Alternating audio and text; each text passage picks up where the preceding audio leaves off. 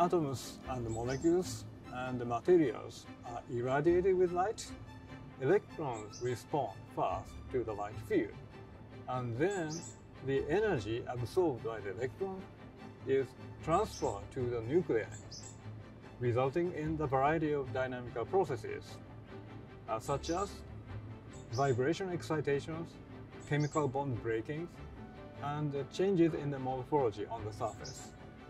In order to control dynamical processes, we need to investigate how fast the electrons respond to the external field within a very short period of time of attosecond. The Atto division is one of the two divisions in Advanced Laser Innovation Center, and ALICE is one of the flagships of Quantum Leap project, which is called Q-LEAP. In Atto division, 32 research groups, 12 universities and 5 research institutes and 3 companies are involved. We will develop prototypes of attosecond light sources and also prototypes of measurement systems to be ready for the commercialization by the end of this project term.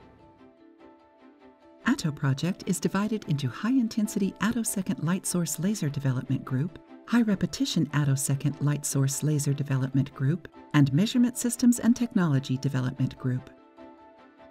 Researchers at RIKEN are working on developing a high-energy mid-infrared femtosecond pulsed light source with an energy of 100 millijoules and a pulse width of about 2 cycles at a wavelength of 1.6 micrometers using DC-OPA, dual-chirped optical parametric amplification. RIKEN Group will also develop attosecond pulsed light sources with high power in the gigawatt class in the extreme ultraviolet to soft X-ray region. Recently, we have developed a driver laser for single attosecond pulse generation with gigawatt class output power. We have constructed a DC-OPA using a BIBO crystal with broader phase matching condition to achieve a few cycle 100 millijoules plus driver laser pulses. The laser system consists of a front-end laser with a repetition rate of 1 kHz and a back-end laser with a 10 Hz multipass amplifier. In order to achieve a pulse width of several cycles in DC-OPA, it is necessary to prepare a seed beam with a bandwidth of 1.6 octave at a central wavelength. To achieve this, they focus the output light from a Ti-sapphire laser, which is a front-end laser, onto the krypton gas and use self-phase modulation, SPM, to broaden the spectral bandwidth. By the end of this project, we will have developed a 1 gigawatt 100 attosecond light source covering the soft X-ray water window spectral region. At the Institute for Solid-State Physics, the University of Tokyo, there are 10 laboratories working on materials science using lasers in Kashiwa campus and at Spring 8, a synchrotron radiation facility located in Harima. Here in Kashiwa, development of laser light sources and advanced measurement devices is underway.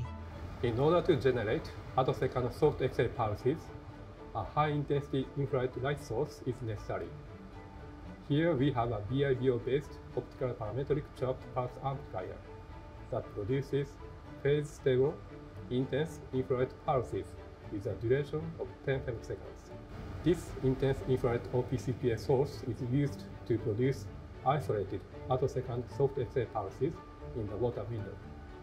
The soft X-ray pulses are produced in the upper stream of the beamline, then focused onto a sample to measure transient absorption spectrum.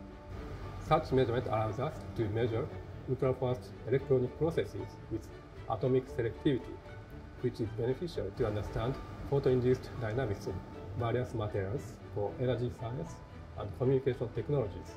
We also work on various new light sources for advanced measurement techniques, such as photoemission spectroscopy, photoemission electron microscopy, and coherent scattering imaging.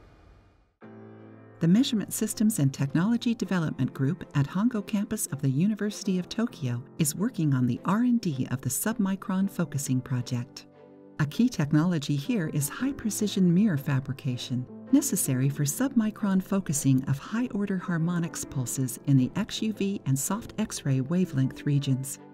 Organic abrasive machining, OAM in short, can figure the mirror surface with nanometer-level accuracy. Rotating gear supplies organic particle to a mirror surface.